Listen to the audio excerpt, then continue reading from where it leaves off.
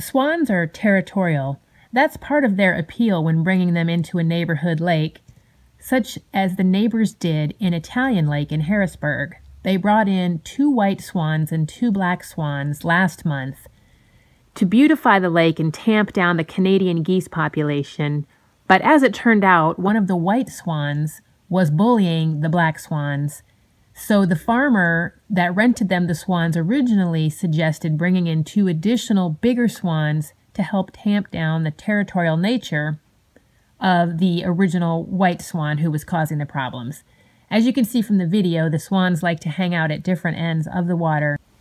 The city held a contest last month to name the original 4 swans, but it's unclear if they will seek to name the newcomers who arrived this week.